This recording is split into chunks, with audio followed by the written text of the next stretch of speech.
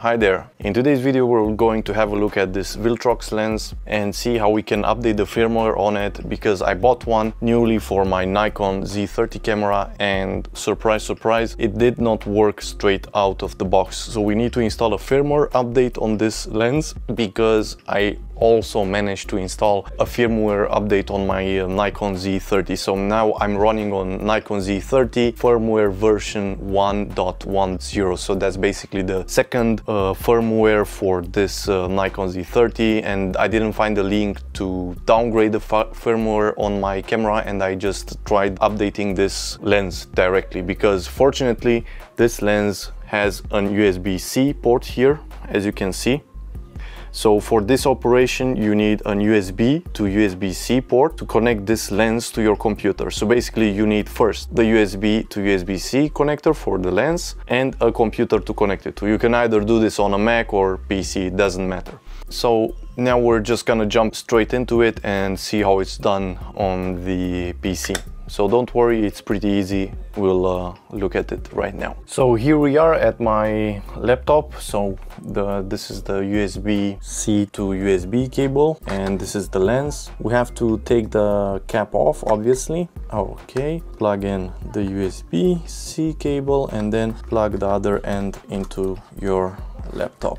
Okay, now it's connected to the laptop, and let's have a look at my screen, because we won't be touching this. Just leave it as it is and follow the instructions on the screen as you will see now. Okay, now we are on my laptop, and now we will go on Google and search for Viltrox download. So we have Viltrox latest firmware update website here, the first entry. Okay, location set to Romania. Okay, continue. And now the hard part, we have to find our lens. First, set the language to English, because you might have it in Chinese. We are on the firmware update page. Go down, firmware download, click here. Okay.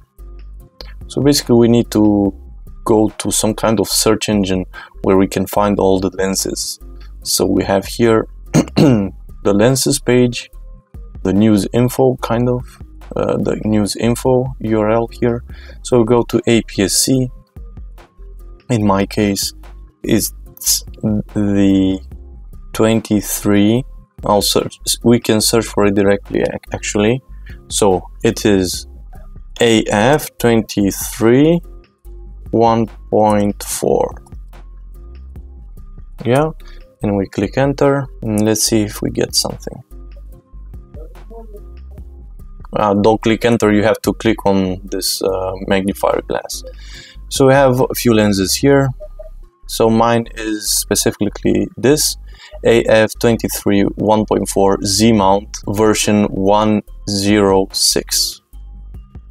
Currently I have the 105 installed on I had the 105 firmware installed on my lens. So we click on download, we put this code here, 2683, hit OK, not enter, because it will not work. And now, as we can see, the firmware has started downloading. Let's open that folder up. We can extract the files.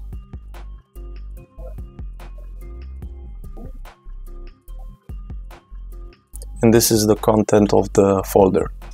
Here we have some instructions. Okay, firmware, not instructions, but actually what has been changed, some firmware changes. If you look here, let's see, there's some kind of tutorial here as well. Yeah, okay, software version, software release. Yeah, this is basically a short tutorial from their side to see how you can do this, but I will show you directly how to do it. Here I open up my computer and I can see here Viltrox DFU. If you go here inside, you see device information.txt. You can double click it and see what current software version this lens uses. So mine is 106 because I have already done the firmware because I have already done the firmware update, but yours will look here like 1.0.5 or smaller. So basically what you need to do now is copy this file here, drag and drop, copy here, and now after it has completed, your lens will actually unmount itself and remount the device, the partition, and then it will show you the software version here, 1.06 updated. So that's about it. And now it should work. If you mount it on your camera, it should now work.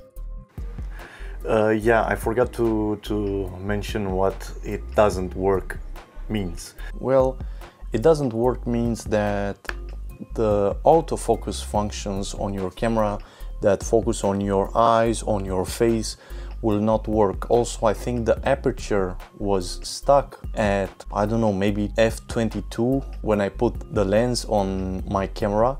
So basically you could not even adjust the aperture because the motors on the lens were not engaged as you rotated the aperture ring. So that's a big minus. This is why you need to update the firmware on the Viltrox lens so that you can get it working for your camera. And on my Nikon Z30 I managed to update the firmware, and Nikon banned most of the third-party lenses, and if you want to use third-party lenses with automations like autofocus, you need to install the firmware update for those lenses. And fortunately Viltrox made this very easy to use. Oh yeah, and about those acne looking spots on my face, I have chickenpox, and this is why I look like this. So yeah, that was about it. I will put the link of this lens in the video description if you're interested in buying it. It's from Viltrox, and basically now it's working on my Nikon Z30. And that was about it. See you in the next video. If you like this one, subscribe to the channel, and see you in the next one. Ciao.